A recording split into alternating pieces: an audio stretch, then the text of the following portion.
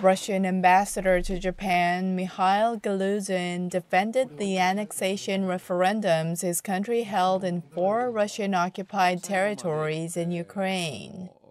In a speech in Tokyo, the envoy reiterated that Russia's invasion of Ukraine is a special military operation to free regions being abused by Ukraine. Galuzin claimed the referendums are consistent with international law. He also denied that Russia will use nuclear weapons in the ongoing war. In terms of relations with Japan, the ambassador said Russia has not shut the door to future bilateral ties.